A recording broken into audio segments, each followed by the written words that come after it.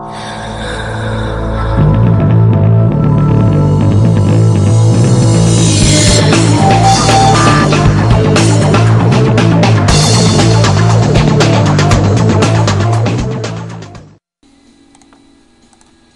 today's tutorial, I will illustrate how to draw a CD-ROM in Inkscape version 0.45. Let's begin. The first thing I'm going to do is change my document properties so we can get a 500 by 500 pixel document. Next thing I'll do is draw a circle.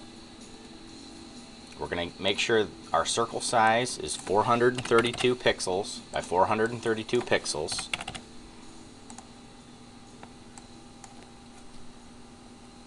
I want to make this about a 20% gray shade, and I want to make sure that our stroke is turned on. Stroke size should be 4.5, and the stroke color needs to be 7.5% gray. Okay, next thing we're going to do is draw another ring. Size of this ring needs to be 145.8 by 145.8. We're going to make sure that the color is white. We'll leave the stroke color and the stroke size alone. I'll align both of these together. Okay. Next, we're going to draw another circle. Okay, I'll change the color to red so we can see it. The size of this circle needs to be 137.487 by 137.487.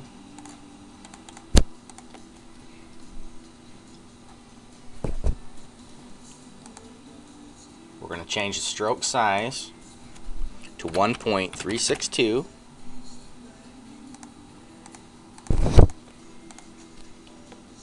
We're going to make the color 2.5% fill, and we're going to leave the stroke color 7.5% gray. Next, we're going to draw a cutout circle.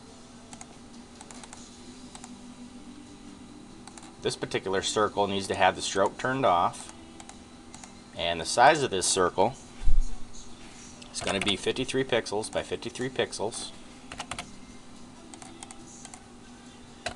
We'll align both of those together, and I'll cut away the smaller circle from the larger circle to give us a cutout. I'll go ahead and line these together. That so far gives us a cutout circle there. Next, I'm going to draw a ring.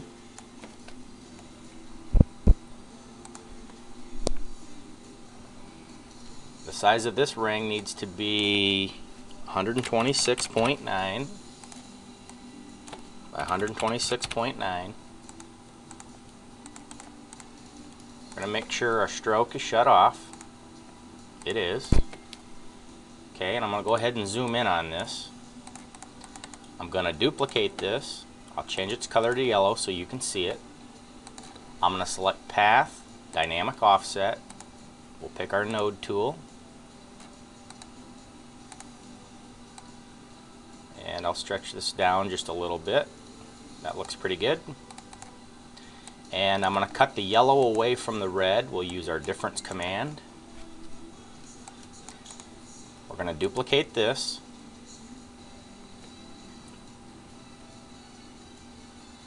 And what I'm going to do now is do a dynamic offset. And let me change the color so you can see it. Okay, now you can see it. And we're going to change this color to white. We're going to give it a blur effect of 2. That kind of makes a 3D shape. Okay. Now to get to the color behind it, we're going to make it a 7.5% gray. I'll align both these things back together, and I'll do a union on that.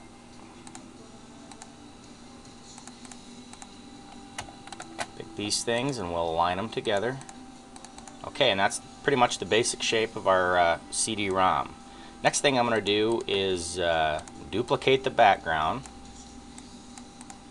and I need to get this piece right here. So I'm going to duplicate this, bring it over here, and align them together. And next thing I'm going to do is cut the smaller circle away. I can push these things back together again. We use our align tool, center it all up. There we go. And what I'm going to do for this particular one is I'm going to give it a gradient fill. We're going to edit our gradients, and I'm just going to give you the RGBA color code.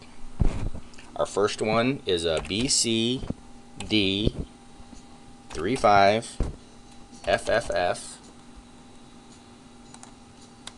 Our next one, we'll change its opacity to full, and we'll change the color code to a 9C, 9F, E4, FF.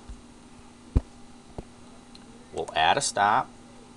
We'll change its color to an EA, 7070FF. Add another stop. We'll make this a 6A, 85E0FF. We'll add another stop. This will be an 8392 E2FF. That should give us 5 stops. We'll make this last stop about a 0.97. Okay, and there we go.